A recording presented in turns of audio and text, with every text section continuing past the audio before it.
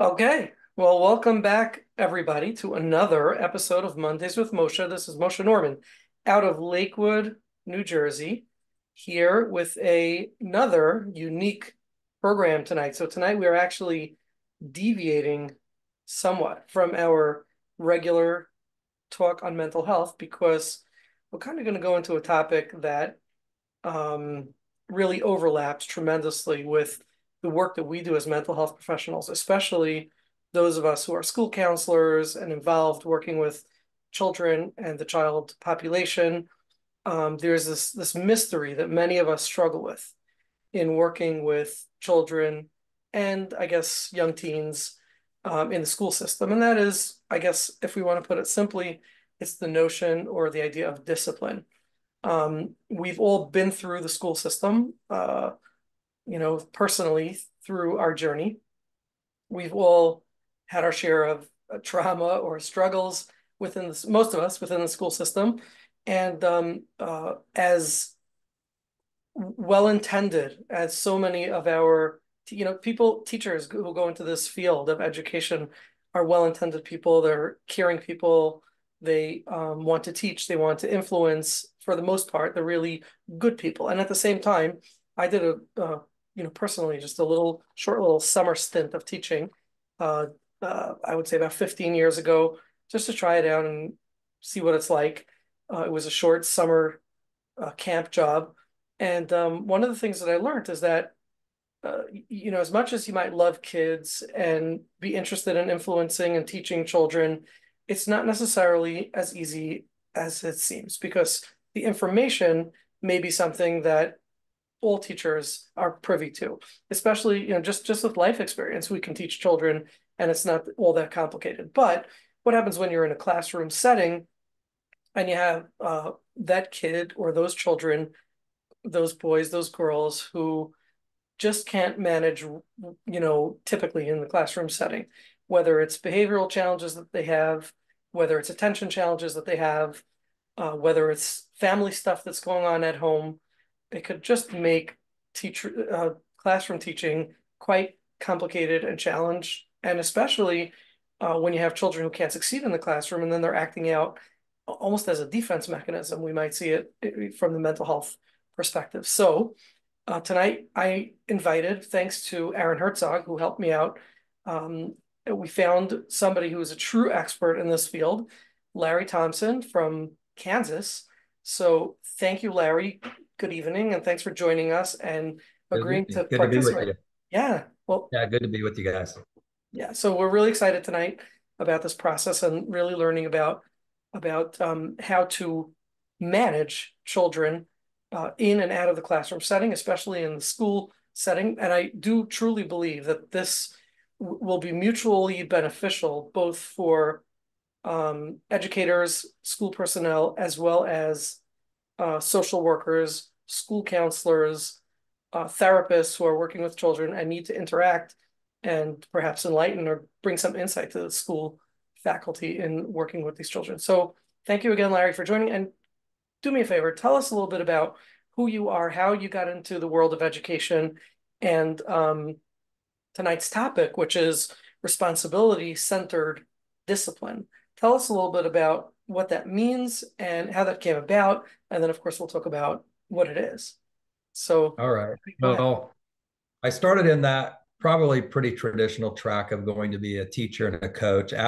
Athletics probably really saved a kid that, like me, that didn't come from a lot and was needing to find something you could be successful at. And so I gravitated towards some coaches that saw some talent in me. And so school was, for the most part, a place I liked being. I mean, I had some struggles. I had some teachers that it felt like didn't like me and that I didn't want to go to those classes, and stomach aches, as a little one for certain grades that I was in where the teachers corrected with shaming and embarrassment and those things. So I had those experiences as well. But for the most part, I found school to be a place I kind of liked to be. I wouldn't say I was deeply driven academically yet, as I was just kind of filtering through life, but I wanted to do well and was willing to try pretty hard and with a little encouragement do the best I could. And so I naturally leaned into maybe I should be a coach and a teacher, and I had success in sports, and so that lent itself to kind of wanting to coach kids. And I found, man, when you coach them, you can even get connected in even better ways, because you hear a lot about stuff outside of school at practice and those types of things. So I started down that journey, and before I even started into the field of teaching, I was a kid that didn't have the money. So what am I going to do between finishing school, where I was on scholarship, athletic scholarship? What am I going to do when that ends? And then I have a teaching job that doesn't start until August. Hmm. Well, how do you pay your rent? And so, funny story, but a coach came to me, one of my college coaches, and said, "Hey, I heard about this opportunity. It might be a good fit for you. It's running a camp. The city of Omaha, Nebraska, sponsors a camp for kids that wouldn't be able to afford to go to camp. And then police officers and firefighters are the counselors, but they need somebody to run the camp." And I said, "Okay, what does that mean?" So had to get my bus license. I had to drive around and pick up kids from the low income housing areas, uh, 11 to 13-year-olds, 60 at a time, get them out to camp. And these kids come from all varieties of backgrounds. And, once you got them out to camp, the behavior started as soon as you told them they couldn't do something. As long as we just did fun, it was working. But as soon as you can't, time to quit swimming and time to get ready for supper, then somebody's going to fight with you. Mhm. And then I watched the police officers and the firefighters try to deal with the kids, and one is saying, "Give me 20 push-ups right now." And that worked fine until the kid said, "I'm not doing push-ups. You do them if you want push-ups." Then they would point to me and say, you're going to deal with this now. Mhm. Mhm. And then I watched another one take a kid down to the student store and get them a candy bar and sit and talk and try to help them figure out how to do better.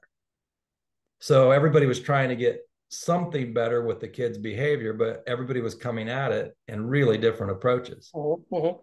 And what I found is when I took my first principalship, I taught for 7 years. I taught both regular ed, and then I ended up teaching special ed and had my own self-contained classroom for kids that had a lot of emotional struggles, and had a lot of success. So they kind of coerced me into taking over a really tough alternative school. It was an alternative school that had been through 5 principals in one year, very violent, third graders through 12th graders, couldn't keep staff, couldn't, and I took the job after lots of resistance and lots of encouraging. And most of what I get to share today and the books that I've written and the things really originated in the experiences of that. Because one, I was in way over my head. They had tried so many school discipline programs. You can get online and find 50 different ones to buy and try. But they're all tended to be rooted in the same 2 strategies: either build relationship or prizes and punishments. Right. And So I was so going to say, everybody, I was listening to your description of the firefighters and the police officers, and I'm thinking that's pretty much what it comes down to, that everybody knows one of 2 things. I was going to say either bribes or yeah, rewards versus punishments. So a lot of that's going to be yeah, rooted in the way you were raised. And, if you were raised with what they call colloquially tough love, then you're going to go the punishment route and try to show the kid that you love him and they care about him, but very punitive and consequences. And if you're the other kind of guy, whether it's you were raised with a lot of love or you figure, we know that punishment is bad, so we're going to go with the prize route, then you start giving out prizes and rewards. And I'm not sure that either one of those is actually adequate. no, I'll show that kind of the learning that we had with that. When I got to this school, um, they couldn't have assemblies because the kids would plan riots. They couldn't they no longer could have computers in any classrooms because the kids would break them or take the ball out of the mouse and hide it, or get mad and push it off the desk. And Mhm. so they were in a very difficult spot. The building was trashed, the carpets were ruined, they had old furniture because kids would cut it and break it and stick their pins through it, and you name it. And so when I got there to meet the staff, they were not super excited for their 6th principal to show up. Mhm. And so, the reluctance was there, and everybody's leaning back in the chair like, oh, another person. And And it didn't really help to say, hey, I have some good ideas. So did five other people that came before you. Right. Um, so we started slow. And I honestly could say I tried some things that didn't work very well, but it was in such a bad way that they really let me almost try lots of different things to move the kids forward. And one thing I learned right off the bat is they had point systems. So kids were in these point systems and a teacher could take their points or add to points. And now I understand why more with the brain research, but all that does is get a kid most of the time to be more manipulative and start manipulating how to get points. The kids that want the points and do it, we probably could have done something without a point system. They were willing to work hard and, but the ones we were trying to move were manipulative and saying things like, well, if you don't get this in the store, then I'm not going to try it today. Or that teacher took my points and I didn't even do anything. We never really saw them relating it back to their behavior very much. So those were systems that I had inherited that I began to work like, we're going to move away from some of these traditional systems. I always wish I could recognize the teachers that were there because I didn't fire everybody and I didn't bring my own team. It's the exact same teachers.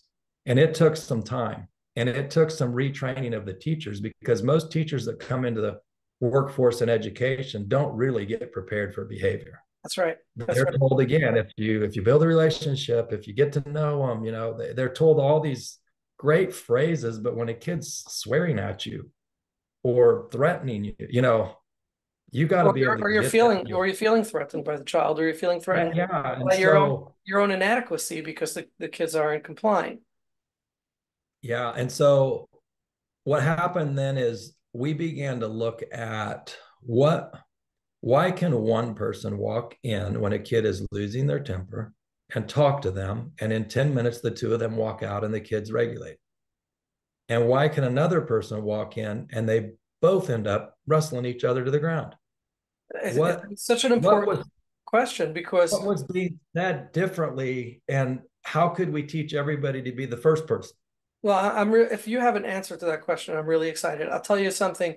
When I was a kid in grade school, we had a principal who was a really unique fellow.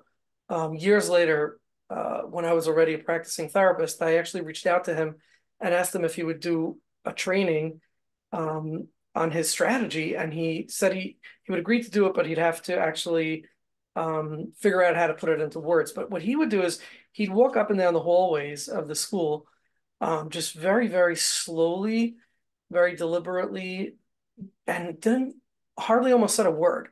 And everybody would scatter and get to their seats. There was something about his presence that really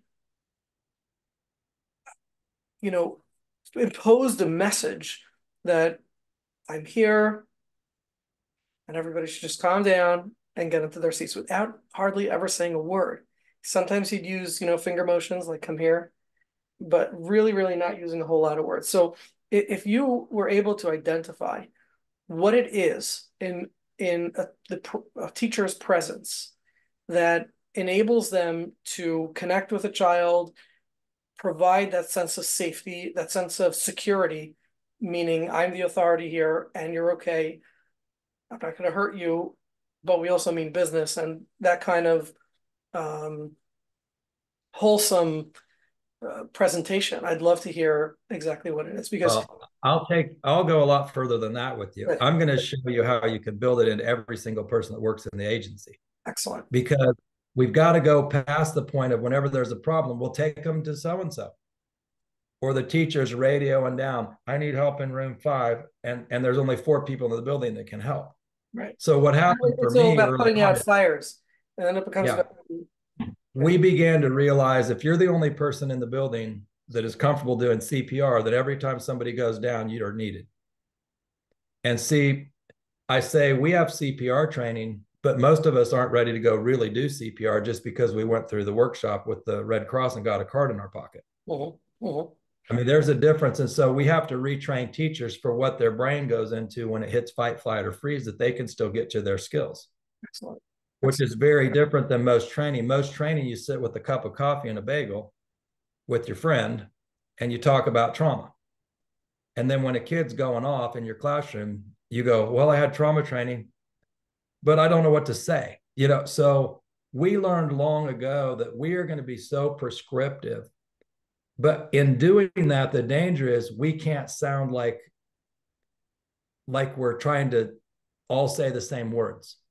You still got to leave the genuine side where people can be themselves, but they can use the same skills as each other. So that's what, I'm a believer. I grew up a preacher's kid. I'm not Jewish, but I know that God gave me this to help children because I've reached too many people and I speak to too many people that have educations way beyond me that need help, that I know it had to have some divine help in figuring this out. So I can dive into that. But what I wanted to tell you is that school that couldn't have assemblies, that couldn't have technology, 4 years later, we were the first alternative school to win the governor's award. And we won it by being one of the best 15 schools in the state at technology. Wow. So the kids could do it. But not under the way we were trying to strengthen them. Okay. I went on to a traditional high school that told me we don't have those bad kids like you're used to. They thought I came from a different world. Mm-hmm. And yeah, you're a top 100 high school in the nation, but you still have 26% of your kids not meeting your test scores. That's behavior. Mm-hmm. They're like, what do you mean? I said, that's behavior too. Behavior isn't always throwing something and causing a commotion. It's they won't do the work unless they want to. Being able to persevere and do something, that's behavior. Wait, So Larry, let Larry, me show you. you just said the key words here. I think this is the key words of what we're going to be focused on tonight. Unless they want to. Okay, so I imagine, I don't know much about responsibility-centered discipline, which you're going to share with us now, but I imagine that one of the key functions to make successful students is that line, unless they want to, is somehow inducing a process where the child actually wants to. Is that right? No, not exactly how I see it. Okay. What I would say different on that is you and I both do things lots. You and I do several things in a week to be professional and to learn and to grow that we don't want to do. But we can both get ourselves to do it. Yes. So I think there's a misunderstanding that I teach teachers across the nation. We've got to stop saying this kid's not motivated. And this is Larry Thompson world. You can take it or leave it. But I began to learn motivation to me is a derivative of your self-control. So if you see me working out at 6 a.m, it's not because I want to. In fact, I don't want to. I start thinking about how much I don't want to the night before. But if you saw me doing it, you'd be like, he's motivated. So there's a misconception in a lot of our teachers' minds that motivation means I like it and I desire it. Motivation is a piece of our self-control, which means I know what I get from it will matter. So I can get myself to do it today, even though I don't get that till later. That's that delaying gratification in our self-control. So I don't get hung up when a teacher says, this kid doesn't want to. I say, well, their muscle of self-control is weak. So what are we going to do to strengthen it? Because everybody's going to face making yourself do something that you don't want to do because you know it's good for you. I have a funny quote on some posters some schools use, but it says, I said this to a young child once that was melting down in one of our New Orleans schools. And she was probably 14. And I said, I'm going to just talk to you like one of my kids for a minute. I said, I know the school's upset with you and I'm trying to help you. But I said, let me just share something with you. When you can get yourself to do something you don't want to do because you know it's good for you, you'll master your life. Oh, okay. So that's the trick of life. When I know it's good for me, can I build enough strength inside of me to do it? So what we're going to talk about tonight is we're all about strengthening that muscle of self-control in kids. And one of the key ways you can do that is you've got to stop presenting rules and start making them skills.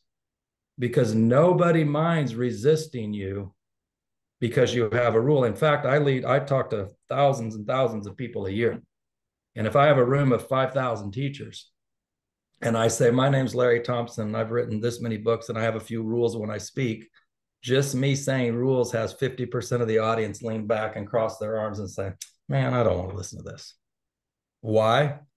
I'll show you that. I'll show you a slide about it in a second. But there's a part inside of us that does not want to be controlled by anybody else. Yes. And the more you start trying to tell me you're going to control me and just saying rules. So I just filmed a video for the state of Kentucky's teachers. And for all their first year teachers, we retrain them and say, don't start your class with here's the rules. because you said just put 50% of the kids against you. But how do we train America's teachers of old? You write Go it over down on your the board. rules, The first day, what you're going to do if write it they down. don't. Write it down on the board. In this classroom, we raise our hand. There's no talking. There's no calling out. Rule, rule, rule, rule. Now, Memorize.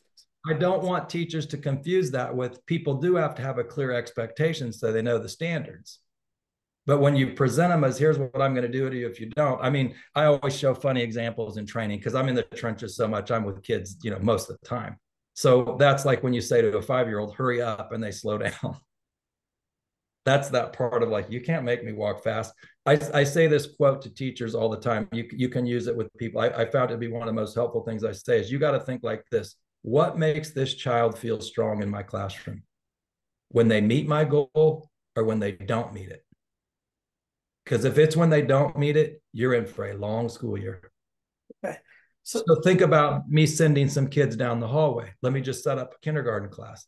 Class, we're going to go to the library. And I don't want you touching each other. We don't need you touching people. Nobody likes it. So keep your hands and feet to yourself. And if you can't keep your hands and feet to yourself, then you can walk with me at lunch and practice. Well, you just triggered a whole bunch of autonomy brains to start fighting you.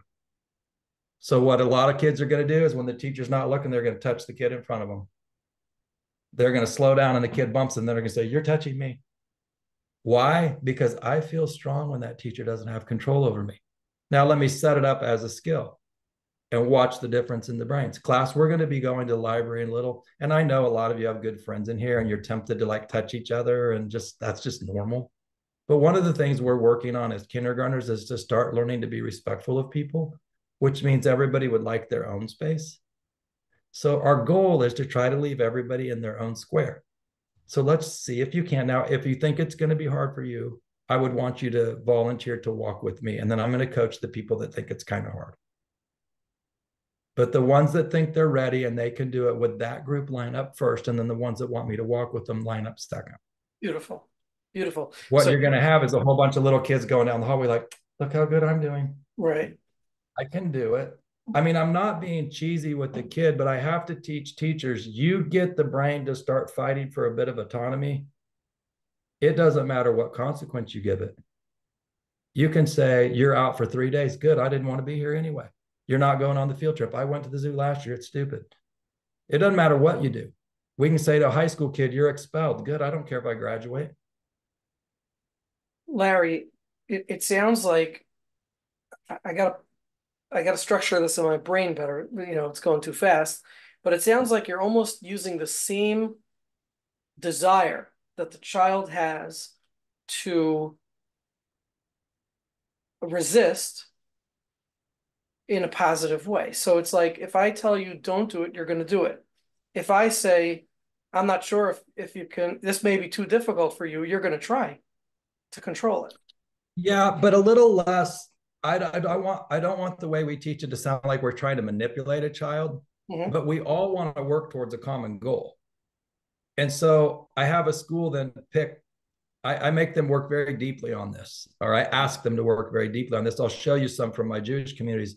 But the first thing I say before we even start talking about behavior, if you have 5 years with this little one in your elementary school, or 4 years at your high school with these kids, what what are the most important things you build into their life? I mean, if you could only give them 4 skills, so if this is the magic wand, and I say, Moshe, you get to tap each kid on the head in this class, and these are the 4 skills you get to put in their life. What are you going to give them? I want to get teachers very focused because the problem is every classroom's doing different. And that doesn't work if you learn math a different way every year. So behavior can't be that different either. We are laser focused on the 4 things we want our children to learn in our building. Now, these will be different from place to place. But too many schools do the same generic ones. Be safe, be respectful, be responsible. They haven't thought those through. They don't mean something deep to that teacher. And you and I both know in raising children, when you have a talk with your child that's struggling, you have no trouble talking with passion about the things that matter to you and your family. And so we have to help teachers move from here's my rule to Moshe, I want to talk to you because I saw something today that didn't demonstrate respect. And one of the things our school is built on is people can't learn in a space where they don't feel treated well. And the way that you treated a young man at recess hurt his feelings. And that makes his entire day harder to learn. And I appreciate the kind of kid you are, that you have friends, but not everybody has as tough a skin as you. And not everybody can just roll with that. That wipes some kids out. And I'm going to ask you for a way next time when you're tempted to say something that could hurt, of how you're going to stop yourself. And I'm not comfortable putting you back at that recess till you have one idea you think might help you do that, which could still be before next recess. But I just need you to think about it so you could master that on your own. And I don't need to stand up. Where are you at on that? That's what we call actually a give them five conversation. There's five things I've been trained to do inside of that conversation to move your brain where it needs to be. I'll show them to you. But that's a very different conversation than, you're not going to talk to kids that way at recess. So if you think you can say whatever you want to You're people, then you're opposing not the going to power. recess this afternoon. And now the afternoon, he's going to sit inside and go, I'll talk to that kid at lunch that way. Then you won't be in lunch. I'm going to still win this fight with you. So one of those nuances is, well, let me just show you a little, because I mean, I got, I do So days of while you training. pull it up, I just want to make a couple of housekeeping announcements. If anybody has any questions, please go to the bottom of your screen, hit the reactions tab, and raise your hand. For those of you who this is your first time on Mondays with Moshe, you'd like to sign up, please send me an email. I'll put my email address in the chat box, but it's mnormanlcsw@gmail.com. If you're here as an educator and it's your first time here, just let me know in the email that you're an educator, and I'll put you on the separate educator teacher ready list. And I do want to thank both okclarity.com for sponsoring, and to Achieve Behavioral Health in Muncie, New York, for making this happen for the educators. So thank you for our sponsors. And Larry, of course, if you want to share any information about your trainings, we can put that in the chat box as well. You can share it later. But yeah, let's understand a little bit. I think we have to understand a little deeper the difference. Yeah. One of the things you keep talking about is self-control. Obviously, self-control is a great builder of confidence. It's a great builder of self-esteem. And there seems to be a strategy or a style that you have in inducing self-control in a child. But at the same time, when you gave the example of you're working out at 6 a.m., there's one very striking difference between an adult and a child, and that is an adult is making his own decisions. I want to work out because I want to be healthy, stronger, etc. Release those endorphins in my brain and feel good. But when you have kids in the classroom, they don't think as sophisticated and as deeply. They're just kind of impulsive and do what feels right and what feels like it has to happen. So how, in fact, and again, if this is part of the presentation, you can hold the question, but how, in fact, do we move a child from being just impulsive and defensive, which is why a lot of kids will act out, to actually desiring self-control and self-discipline? Well, I'll show you that in just a little bit, because it's inside of those five things that we do when we talk to a child. Super. And so, yes, you're definitely on the right track. Let me jump ahead so we can get a little deeper into it. So I just like people, this came out of a framework. Daniel Pink wrote a book about it. He wasn't actually, that I know of, the researcher, but he took the researcher's wisdom. Then this is all over the world. So it isn't just like a Western culture idea. It's more of just a human condition. But I always like teachers to understand, we're trying to get the drive or the things to move to the internal place with the kid instead of external. And even teachers that do a lot of prizes, they would rather not have to do them if they could, but they're just afraid they can't get growth if they don't do prizes. So what I would say is, they have to understand these pieces, the autonomy, which I talked about just a little bit ago. Autonomy is that feeling of, I like to be in control, it's mine. And we want people to have autonomy. But when the brain begins to fight for some autonomy because it feels like it's threatened, that's when that child, or all of us, will start to act out. That's when we'll show that we're not going to be controlled. That's when an adult will say, I don't care if I get fired. They'll say real things they don't mean in that moment because they're fighting for some autonomy. Actually, what I began to learn is this: once that brain starts the autonomy fight, the goal changes. The goal changes to show you you don't have control over me over any other goal. I mean, I've seen it so many times where they'll say exact opposite of what they actually want Power struggle. because they're just trying to show they're not in control, that they can't be controlled. The next place we want to move the brain to, and we can with skill, is that mastery phase, which desires to show you it can do something that takes skill and is hard, something that requires their full focus and engagement. So mastery is easy to see in young kids because they'll just say it. They'll say, like, did you see the picture I drew? You should hang it up. It's really good. They'll say things as they get older, like, did you hear about my game last night? They'll, or older kids in high school say, hey, did you hear I got a job? Like, they're wanting to tell you, I just want you to know I do things that are hard. Like, I can do things that take skill. And we do the same thing. If you build a deck on the back of your house, you're probably going to have some friends over to see it. Like, you got to come see it. Like, I spent all summer doing this. Like, that's that brain and mastery. Like, I can do things that take skill. All right. So the last one is purpose, which you can also get the brain in the right space if you feel that you make a difference for the good of others. Like, I'm needed for the collective good of the group. And that's why a lot of times kids that have a job at school, like, if I'm not there, mom, then the fish could die because I feed the fish on Mondays. Like, I got to go to school today. That kid, what's activating the desire to do hard things and good things for that kid is that purpose.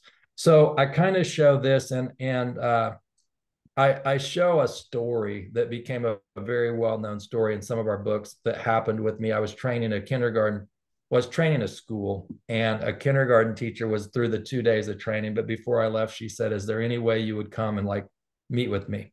Because I got one little boy that's like just really making my life hard.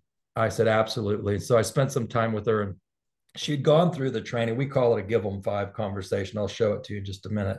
She had practiced it and coached it. But she said that this little boy, his name's Jeremy, and he has so many behaviors. I don't know where to start working with him. I said, well, what behavior would help him and you the most? She said, well, the one that would help me the most is if he could get down the hallway without, just messing the line up. She says he gets out of line, he goes to get a drink, and then everybody's thirsty, and I got to stop. He'll go in the bathroom when it's not bathroom break. He'll drag his hand on the bulletin boards. It's a mess. She goes, and it's embarrassing because then everybody looks at me like I can't manage my class. I said, what have you tried so far? She said, well, I've given him consequence, which I said, that's where everybody would start. So what was the consequence and how did it work? She says, I don't want to tell you what it is. I said, well, I'm not here to judge you. So I'm here to help. So go ahead. It's probably recess, right? She says, yeah, I take his recess. I said, okay, how does that work? She goes, well, it worked for like 2 or 3 days. But now he just says, I didn't want to go to recess today anyway. It's hot outside. That brain goes right back to that autonomy fight. I said, have you tried anything else? She says, yeah, I was talking about it in the teacher's lounge once, and they told me I was doing it backwards. They told me I need to make it all positive, that I should like make it all positive instead of a threat of a negative. So I bought a treasure box and I put things he would like to win or earn. So I showed him all these little trinkets he could get. And then if he doesn't touch people in the hallways all day, then he can pick something, or morning and afternoon. I said, how'd it work? She said, it worked for about 3 or 4 days and now he doesn't care anymore. I said, what makes you think he doesn't care? She says, oh, he says things like, my mom has better candy at our house than in that box. And then he said, that one's free at McDonald's. So this is some research Stuart Avalon shares in some of his presentations, but even a 5-year-old knows you're manipulating when you use prizes. It's just they'll let you manipulate them if you keep the prize good enough. But as soon as the prize isn't good enough, I'm not going to do it. And the prize never generates the feeling of mastery, or very seldom. It could, but it's rare too, because you got me. You got me to do it. So we're back to bribing and punishing, which doesn't seem to lag. So I'm going to show you now what we did with the teacher. I said, so you learned to give them 5 conversations, which I'll show it to you in just a second. I said, let's practice doing that with Jeremy, positioning his brain for the growth, and then spotting him and helping him if the lift's too heavy for him for a little while. Larry, I said, before we proceed, to the actual intervention. Can we take a question from Friedel, who's been raising her hand or his hand? I don't know. Sure, sure. I can't see that. Yeah, sure. Go ahead, Friedel. No, this isn't Oh, Fradel. This is Herschel. It's just on okay. Fradel's Yes. uh, machine. I'm trying to figure out exactly where. I mean, I hear what he's doing, and I have many children like this in the school that I teach, and we're trying all this thing, but to make it, in other words, to make the child own what he's doing or what she's doing. I still haven't gotten there with that. You know, we try everything, but you do have these children that you just can't get through to them. You know, they try, they burn out, and with all the encouragement in the world, it's just the kid's in his own mind. And I'm an educator. Okay. Well, I think that's where Larry's going, right? Is to figure Yeah, out. that's exactly where I'm going. Okay, so And I say this with all due respect. I work in boys' prisons. I got called in by the state of Ohio to 3 boys' prisons that are one of them is rated as the worst 5 in the United States. So it's easy to say some kids. I said, well, the way you're doing it, they're going to stay some kids. Let me show you a different way. You talk about a resistant group of people. I mean, you got both pendulums swinging. Slam them on the ground, treat them like adults, cuff them, stuff them, stick them in their cell. That's the punishment side. And then you got the therapy side of they just have had problems their whole life and you got to go through more hours of therapy. And I'm not saying those aren't needed, but there's no consequence or no umph behind that. And then the kids started manipulating. And so, I mean, the framework that I'm using tonight, I can't do it in an hour. I mean, I could do it in 2 days, but I built that framework at that school, and they were hiring me to hope they could raise the graduation rate 10%. Now, I'm so school focused and systems minded that when we do training, I can measure how much you've implemented. So I don't want to come back in a year and say, how's it going? And you say, oh, pretty good. I'm like, let's look at your data. What I'm looking at is your teacher's skills, how often they use the process, how well they use it with fidelity, and then what result they get from it. Not just we went to training one day and we tried it. In fact, I have a new book coming out with Corwin Press. It'll come out in May, end of May, that's written to those school leaders on how you build a system in a school. But at that facility, I mean, you're talking about kids. They had a teacher killed in one of those buildings. You're talking about kids that you would say have very little self-control, fighting, gang violence, mopping up blood at passing periods. I mean, I've seen as extreme as it can get. We put these practices into place, and it was work to retrain staff. It was work to hold kids accountable for every behavior they do. See, it's easy. This is one of my most popular lines I say. What we do right now, and even the question I just got, we tend to hold kids in school accountable for the consequence, but not accountable to change their behavior. Those are 2 different things. I'll say that again. We tend to hold kids accountable for the consequence, but not accountable to change their behavior. So what we do is we restructure true accountability for the behavioral change. I can show you ways to do that. But at this facility, when a kid has a problem in a classroom, the first thing we do is interview the teacher to be sure they coached with fidelity. Then we show the kid all the support that was given them and we make it a skill. Why was that hard for you to take help from somebody? We're going to move that brain from, I don't feel strong anymore not being able to do this. I look weak to the whole place. The graduation rate went up 53% in 18 months. Wow. So tell us a little bit about how. How do you do it? Well, let me show you with Jeremy. I'll model it to you with Jeremy here. I'm going to do a give him 5 for a little 5-year-old. But after she tried all that stuff, he got worse. So I said, well, do your give him 5. I said, I would do it like this, and I'll show it to you right after this. I would do it something like this. I would get Jeremy one-on-one after I sent the kids to art or PE. I would say, look, buddy, I don't know how to help you. I keep telling you ways to get down the hallway that work for my brain, but they may not work for yours. And I don't want you to miss out on friendships, because here's what I see happening. Some of the kids are getting mad at you because when we have to line up over again, they miss time at recess and art. And nobody wants to come to school and not have friends. So I'm going to try to help, but I can't fix it for you. So I think the best thing we could do for a while, instead of being number 3 in line where you're at right now, I'm going to have you move back and I'm going to coach you a little bit for a while. We'll walk together and I'll coach you. And if you start to forget, I'll give you reminders.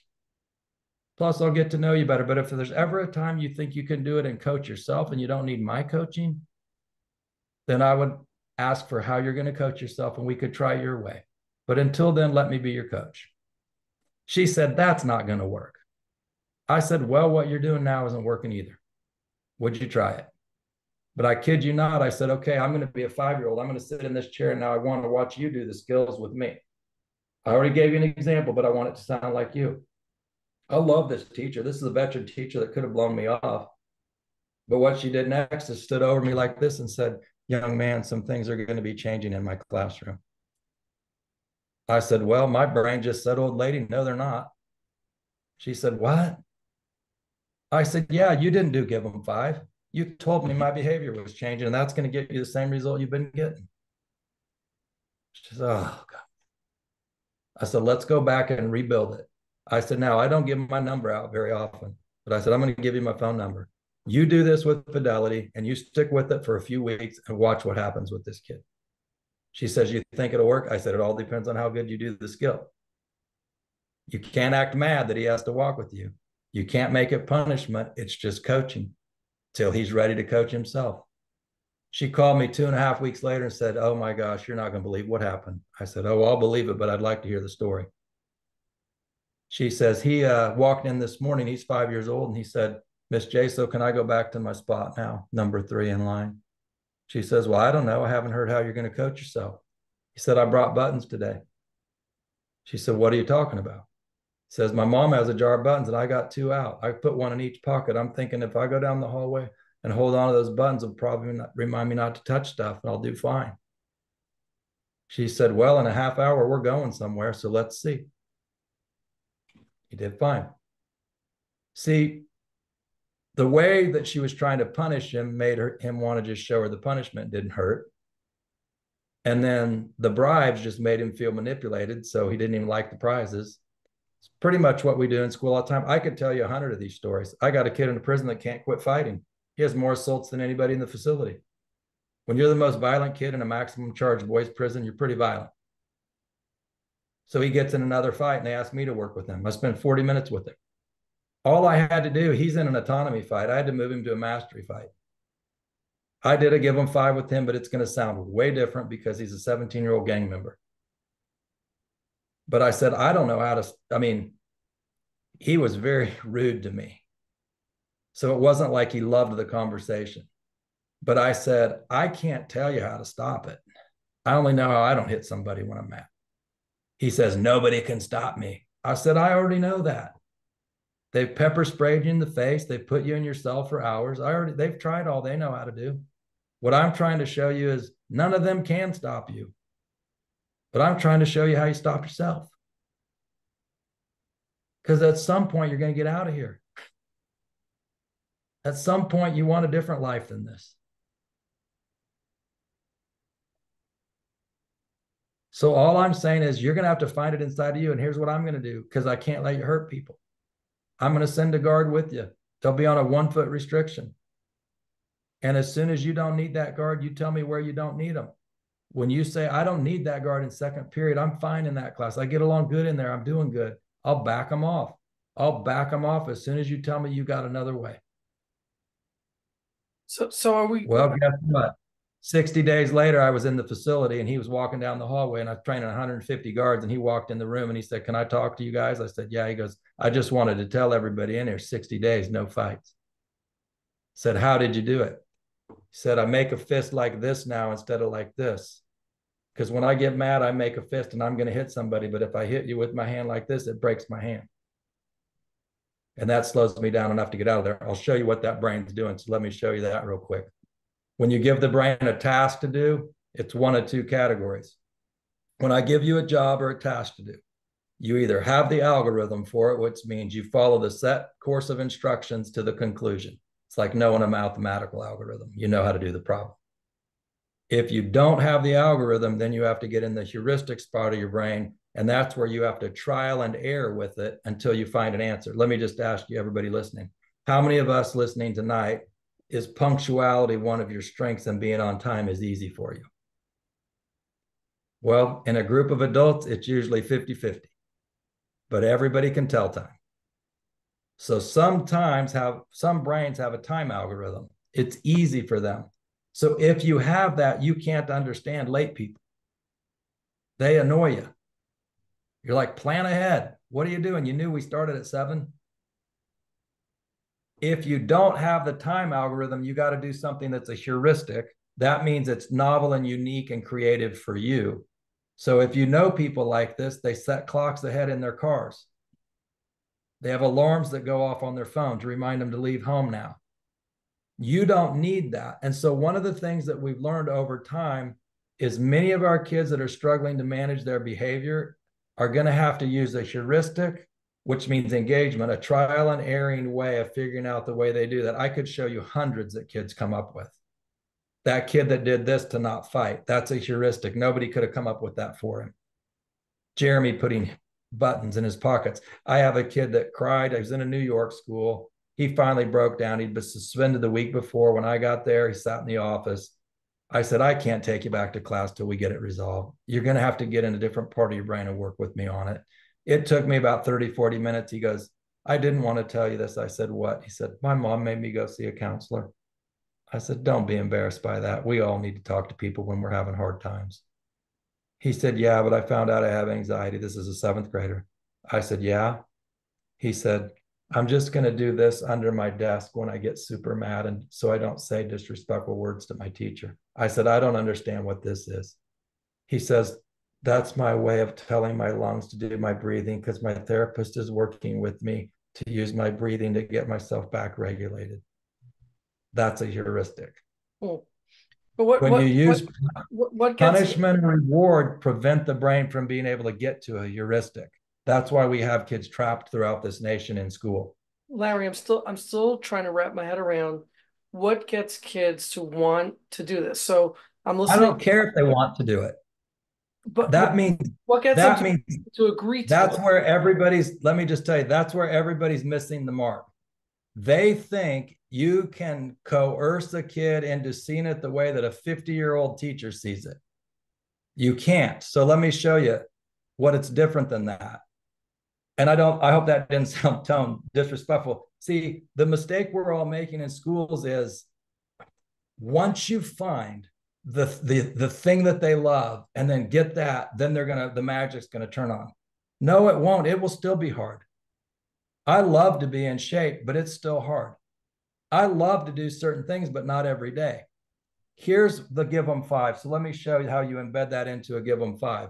A give them 5 is I train you, and this is what it would look like if I was training you. Let me just show you this because this will help it make sense to you. See these people here? They each have a sign, and they're practicing give them 5. This is actually in a Jewish school. There's 5 signs. And the way that we can train these into you is we put you in a behavioral scene where you have to coach a behavior, and this sign will only go down when you do it. So that's how we're going to train you. So let me show you what they are real quick. One of them is, I'm going to show, and they don't have to be in an order because you're going to have to do these when the heat is on and when you're tense. So one of those is you got to show them that you're on their side, you're supporting them. I'm not against you, I'm for you. Now that doesn't mean I'm okay with your behavior right now, but I'm here to help. So when you start like this as a teacher, that one gets violated right off the bat. The next one is, what is the clear expectation? Well, I don't have time to do those tonight. I'll show you one in just a second. You got to build for your school, what are the 3 or 4 most important skills for kids to have? So whenever we talk, we would go to our wall, we put them on our wall. Moshe, you know, here, one of the things that we value is being able to persevere and give good effort, even when you don't feel great. You know, perseverance is one of our goals. And I'm noticing that you're not working today. Now, breakdown is where you have to identify where the skill is not being met. So the kid very specifically knows what part's failing. That could be as simple as I heard some words you were saying at recess. I noticed that you cut in the line and upset a few kids. Make sure they know what we're talking about. And here's the hardest one for most people. How does it benefit this child to change that behavior? This is where you got to start to think in the currency the kid carries. It might be trust. Moshi, when I can trust you to not hurt a kid's feelings, then I feel much more comfortable saying, go get a drink when you want one. But if I don't know what you're going to say to kids in the hall, I might feel like, wait till I can go with you, please. But that may not be Moshi's. Moshi may want to be a leader, or Moshi may be a kid that doesn't want to be a leader. Please don't make me get up in front. There's where our teachers needing to know the child a little bit has a benefit. I say this pretty boldly to my faith leaders out there. If kids don't see a reason for the faith, a true benefit for the faith, they get to choose to leave it later if they want to. So I sure hope our schools aren't coming at them strictly out of control, and they're seeing the benefits of the faith. The reason a faith school would have these on the wall. And the last one is closure. Can we get it resolved and can we move it through? So Moshi, me acting this out to you, I did those several times. So let's do the recess one, but I'll do it in a give them 5 framework. You can see me click these off. Moshi, I know that you didn't mean to hurt somebody's feelings. You've never been a kid that I've seen be mean to people. But I think your frustration got the better of you because people got in front of you on the slide and some of the words you said hurt a kid when you called him this name. And one of our goals at our class is we would respect each other. And that can be super hard when kids aren't being respectful to you. So before we're done, I need to know if you're being treated right by some others. But I want you to think of a way that you could stay respectful, even if other kids are falling short. And you know why I say that to you, Moshi? You're a leader. You're one of those kids in the classroom people follow. And it's not always fair, but leaders have to hold themselves to a high standard. I believe you can do it. So think of a way that even if the class slips, you stay strong and model for them. So before we go out to recess this afternoon, just think of a way and let's talk about it when we walk out together. That's a give them 5. So now when people learn it in the beginning, they sound like this. I want to support you. The benefit is, they sound very canned until they get enough practice, like I showed you in those repetitions. But let me show you one of the things you got to do to help people be good at it in the moment. You got to build these foundations that we call them foundations that our schools can get to that they coach from. So I want to pull up one that you guys would probably enjoy. Can we take a question? Can we take a question? Yeah. Okay, MG, please unmute. Okay, hi, I'm a teacher. I've taken your training before, and I really find that it works with children in a one-on-one setting. I've seen children who were like completely transformed, but I'd like to introduce it as to my class. Like in general, we've implemented the system in the school, so the kids are taking responsibility, but I find myself falling away from it on a whole class level. Can you give a couple of examples of like how you would implement it in an older grade? I don't know, like 5th, 6th grade, on a whole class level, like preemptively, not when dealing with like terrible behavior, when you have 3 children speaking during a class or something like that. Okay. So what people refer that to, like when you have multiple fires going on at once and don't really have the time to go do that right at the moment. So first thing, if it wasn't done well by us in training, what we always say is always front load things as a skill where you see kids could have a problem. So an example of a front loading from a teacher might be this: class, we're going to do class discussion, which means a lot of ideas are going to come to you. And it's going to be tempting to like just share out your answer. But in order for us to stay respectful, like our wall asks us to, or we try to, we would want to take turns at it. And so to be able to hear everybody taking turns would work best. So that means when that idea hits you, I want you to think of how you'll stop yourself. So we would only have one person talking at a time so all of us can process it.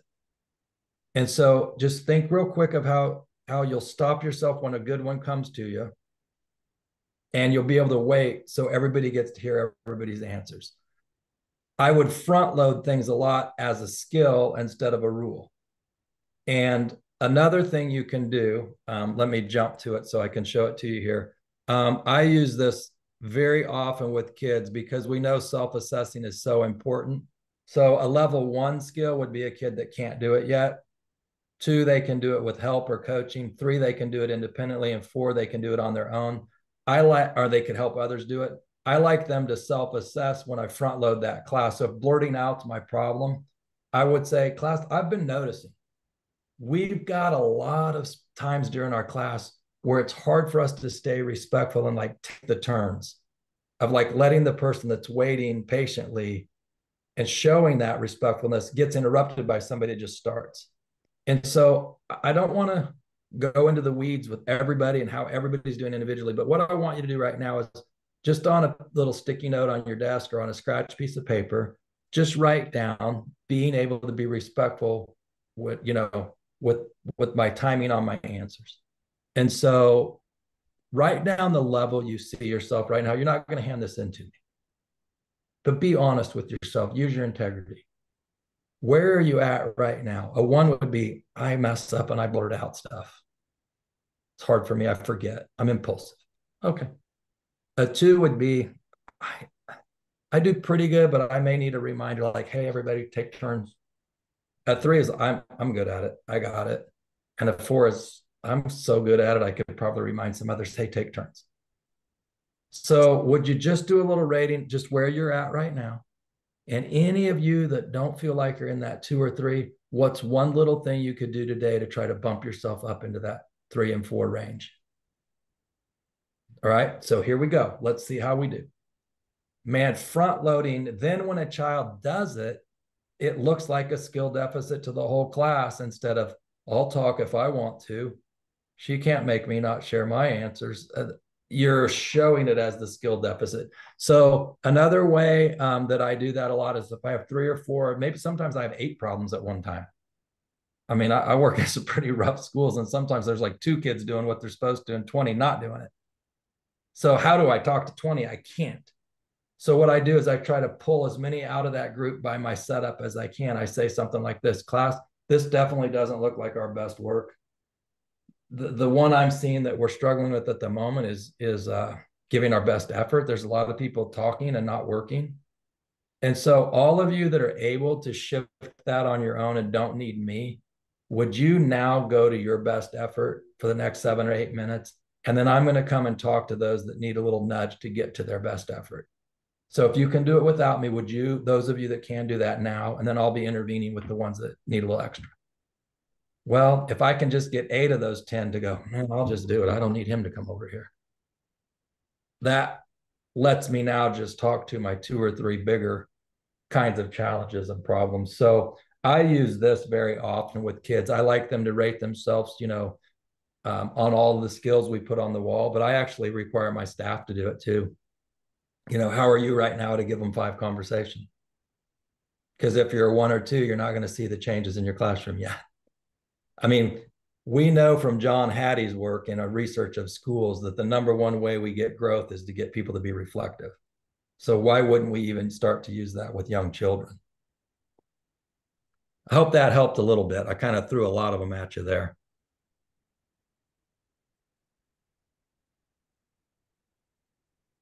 The last part, I couldn't go into this today, but the depth of training that we go into is teaching people to actually really hear what somebody is saying in the moment. And this is probably the most unique thing, Moshi, of responsibility-centered discipline. We have learned by doing this for years, working with corporate people, working with children. When people don't want to go to the destination of responsibility, the windy, hard road to responsibility, they're going to take one of these 6 exits. And if you're trained enough to listen, you can usually hear which exit they're on. And people will only follow somebody they think hears them and listens to them. So it's important that our teachers can hear what exit their kids are on. So if I said, Moshi, this happens in our public schools all the time. Moshi, put your phone away. You can't have that out right now. And you said, well, he's got his phone out too. Okay, with enough training right now, everybody in the training would say this brain's leaving on exit consistency. It's not going to go to accountability until the closing of the exit consistency happens. But what happens in most schools, Moshi, is the teacher says this, I'm not talking to him, I'm talking to you. Well, every time you won't answer the question their brain is asking you, it's just going to ask it again. So then the kid's going to say, so he gets to have his phone out and I don't. And then you say, you need to worry about yourself. And then the kid's going to say, well, who's going to worry about him? And then the teacher says, not you, that's my job, not yours. And the kid says, maybe you should do your job. And then they get kicked out.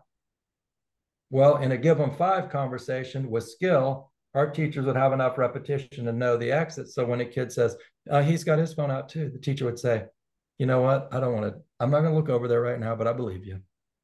I don't catch them all. I will give you my word. I'll talk to him in a little while. All right. I'm not going to go over there right now because if I go right now, he's going to think you told on him. And then that makes things hard for you. But let's do this. Let's you and I have a fair plan to have that phone put away during learning times. I don't want to take it from you. I want you to be responsible enough to have it put away during learning times. So I'd like to give you an opportunity to handle this on your own.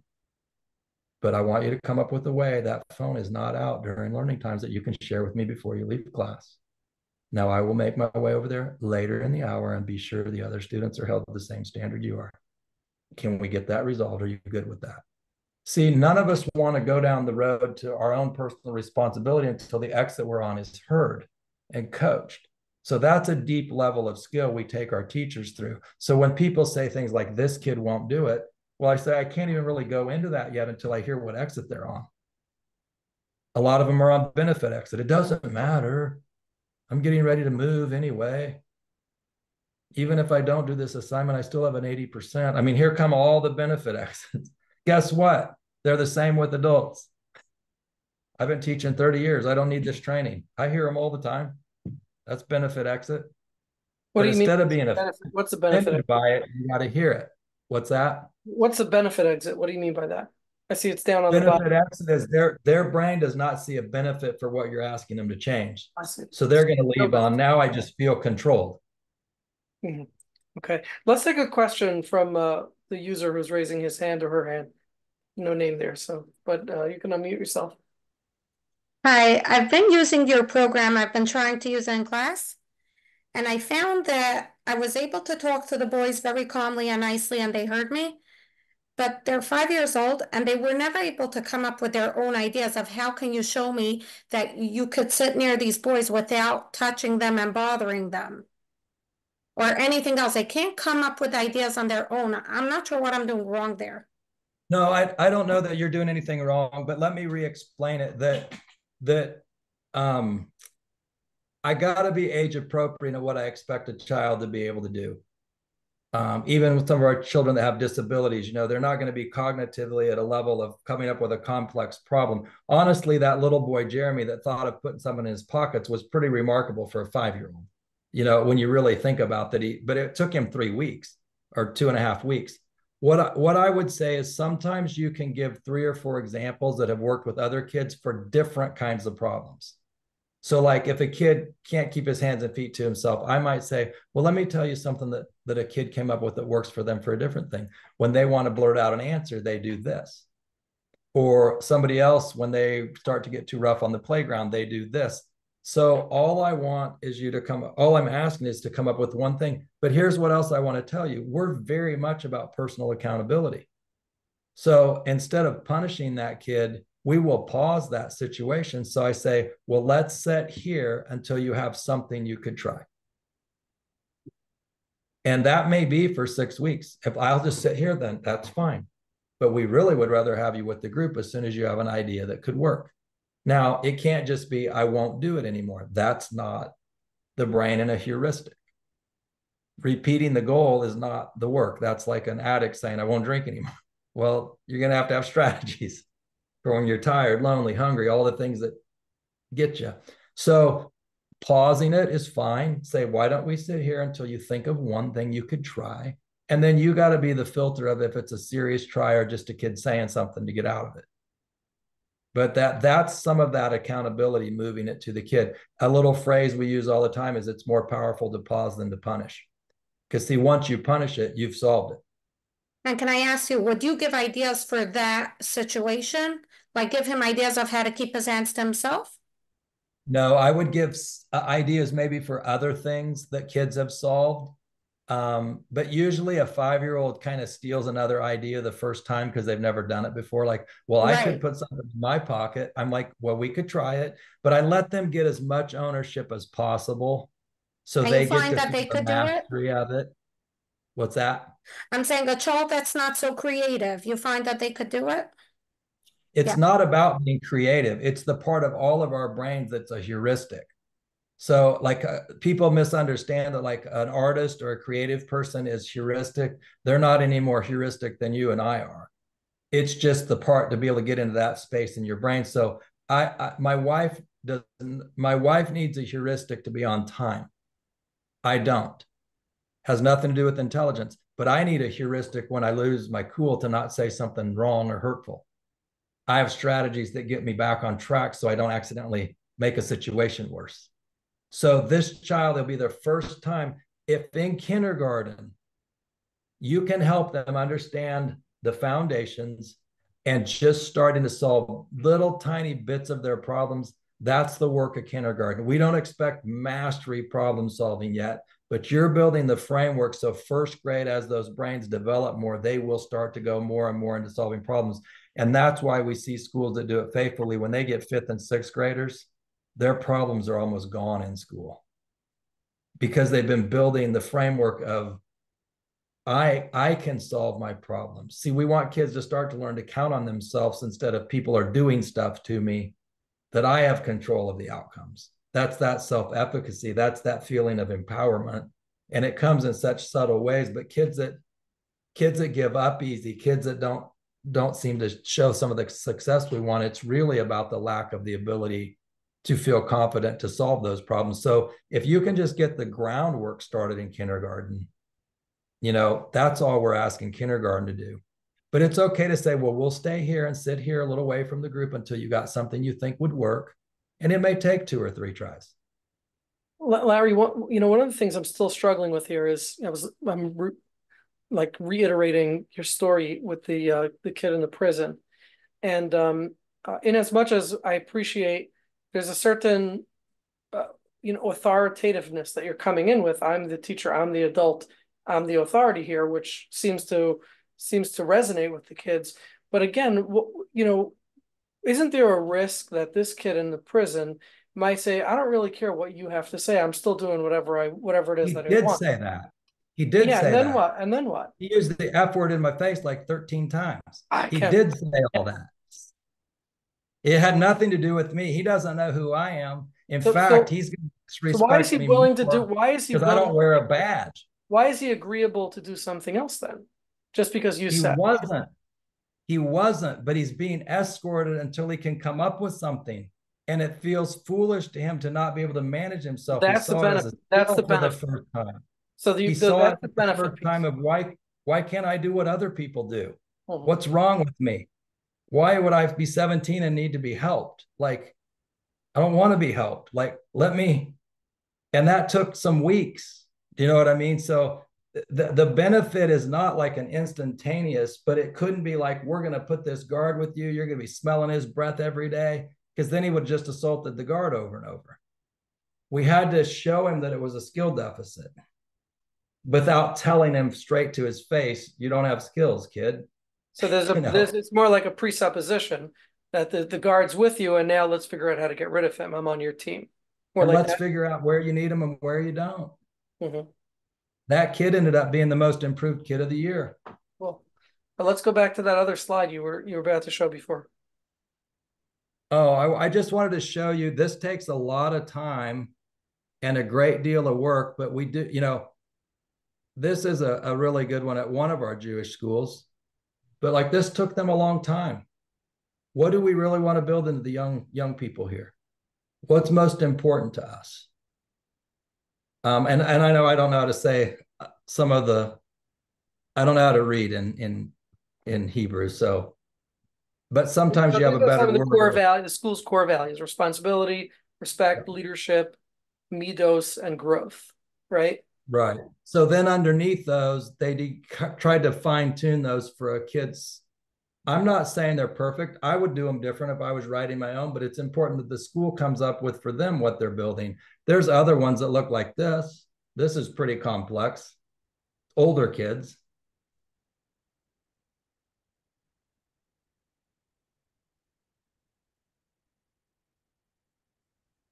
So the first thing we tell families, this is a parent book I did. I'll tell you, because I know I have therapists and mental health and all those groups. My sister's a therapist. She wrote this book with me. It's written to families because we had so many people asking, how could you take these processes home? And so we do parent nights at a lot of schools, but we give this, we sell this to parents. But my sister used to say, yeah, I don't really know what my brother does. He flies all over the world talking to people, and he's not even a therapist. And so I kind of said, well, why don't you learn what I do? And why don't you write a book with me then? And so we wrote the book together. And she actually uses these same practices when she teaches families how to coach those kids at home. She said it's the simplest way to have high skills quickly. I go, well, I'm dealing with 150 teachers at a time that we have to get skilled in 6 months to be able to handle the problems in their classrooms. So it's got to be doable, practicable, measurable. See, I could measure your skills at it. And there's several stages after a Give Them Five conversation that we have to put into progressions as well before we call the office every time. So I kind of threw a lot at you. RCD is a pretty deep, big program, but those are some of the key strokes of kind of some of the processes inside of it. And we've been blessed, I've learned so much about the Jewish community because, like I said, I think I've trained between 75 and 80 Jewish schools in the last 4 years. Wow. All the way from, Vancouver to other parts of Canada to Miami to Detroit. And that school I showed you was in LA. Larry, I'd like to go back for a moment before closing. I'd like for you to share, obviously, what resources you have and if there's any trainings or how people can reach out to you.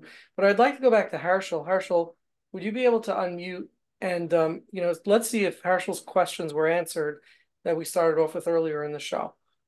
Harshal, Okay. are you there? And can you? Yes, I'm here, and Okay. I'm trying to grasp exactly the psychology that's being implemented over here, and I still haven't grasped it of the mind manipulation where That's it's the problem. If we think we can coerce them and manipulate them, we're going to come at it in a way that often shuts the brain down. it's exactly what I'm dealing with. Yeah. And So I've changed that. if you want to break it really simple, the first thing you could start trying is do it in a Give Them Five framework, because it will take you out of, I can't go into all the deep work today, but the mirroring neurons inside of that child's brain are going to mirror you. So as soon as you have a controlling tone and posture and voice, that brain begins to mirror back, you don't have control of me. Exactly. So that Give Them Five helps a lot of people just get that out of the mix with the child. And then too many times we try to solve the problem. Let me just show you. I show it to you this way all the time. You're going to have to ask yourself, and I'm not being critical, I'm just asking you to do that process. You are going to have to ask yourself, when I talk to this child, how am I trying to move this child to growth? Let me share this screen with you for just a second. Am I moving them through here's the two methods. Am I moving them? Am I leaning towards, if I can find the right consequence, we call that the bigger hammer. Once I find the right consequence, like going to take recess or going to call your dad or is that where my brain goes to try to get the kid to do it? Or do I try to go to more relationship and encouraging words? You're a great kid. I know you can do this. I know. So what we find is you got to sort out how you get to the balance of both of those. And that Give Them Five conversation and RCD helps people find that balance. But the problem is solved in that heuristic space. And you cannot get a heuristic process to happen with punishment and reward. You also can't get it to happen with relational. It's somewhere inside of the child. Both of these can be used at the right phase. But I would have to ask, I can't see you working with the kid. If I could see it, I could see which way we're going with it. But I would tell you the first thing to do is try that framework and then put it on pause until the kid has something they can do. And guys, I work with tough kids. I tell the story in my book, the kid that sat for 4 days in a room. He said, I'll rot in here before I talk to anybody. So I'm not dealing with kids that are like, oh, sorry, what do you want me to do? I mean, they're dug in. Well, But my method it doesn't is change till we get to the growth. So we'll just wait. And if we need to have parents meet with us too, we can. But all we're asking for is an idea before we put you back in that space so you could be successful. that's what I'm doing anyway. I use the heart method, and I really apply it. And I see that the child is trying, but sometimes he's trying so hard that he gets frustrated. So I says, take a breath.